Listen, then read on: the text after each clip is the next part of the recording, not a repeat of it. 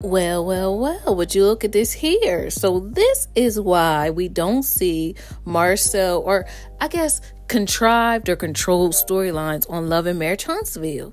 I like to know that what we are watching is authentically the show.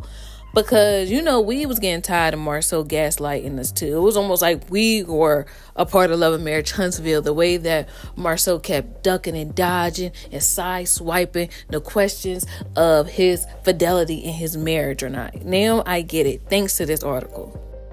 So Carlos King explains in this article, I don't get so involved in terms of what the narrative is because that's the mistake a producer can make if they don't follow what's real. So imagine if I was like, no, you got to answer the question. It wouldn't be as interesting as seeing him not answer it. And I think that's super fascinating to watch. It really is. But literally, it is fascinating to watch because I really feel like that is how some couples and some marriages really are. Like, it could be the man or the woman that's literally doing the same thing as Marsau. That's why we find it as frustrating too as the viewers. Like, come on, Marsau, stop. But I feel like we all may have a Marsau in our family, like an uncle that's like Marsau, or a coworker or a boss, or something like Marsau. Like, he does seem like a person that we may know or may have come in contact with, somebody that likes to not answer questions directly. So you know what that tells me? Tisha has to be the producer of her life. Tisha has to get the truth out of Marsau, or at least get an answer that will make her feel good and not have her crying, not having her feel frustrated, and her husband wiping away her tears from what all the people that's trying to destroy her marriage is trying to say. So, and that goes to show that we really are the producers or the CEOs of our lives. Like, nobody is doing anything to us. It's up to us to take control. It's up to us to say, action, cut. Let me do a dress rehearsal. Let me do a recasting. You don't fit here, so let me move you this way. Let me change the scene. Let me, so it really helps. I like what Carlos is doing, He's not going to force Marsau to say it if Tisha's not. Really, the show is happening exactly how it would happen in real life, basically. And I can appreciate that.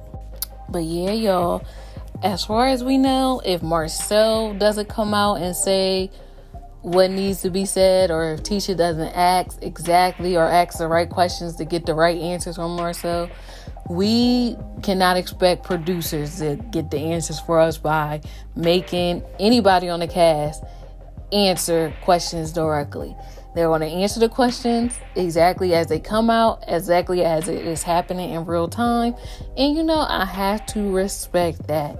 So, yeah, what do you guys think? Now that you guys have a little insight on how the show is made up and then Carlos's role as a producer, should we DM him and add him on Twitter and make him ask the question? You know what? Maybe we can get Marsau on, Carlos's late night cap show that comes on after, and maybe Carlos can ask him directly that way and see if we can get an answer. Maybe we can get a petition started for that.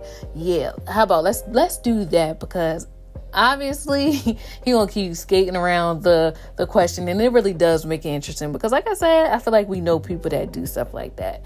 But anyway, what do you guys think? If you guys were in Tisha's shoes, how would you ask Marsau a question so he can answer it directly? And then other than that, we will talk again soon. Bye. Synquette, man, the girl was having sin. Synquette, man, the girl was having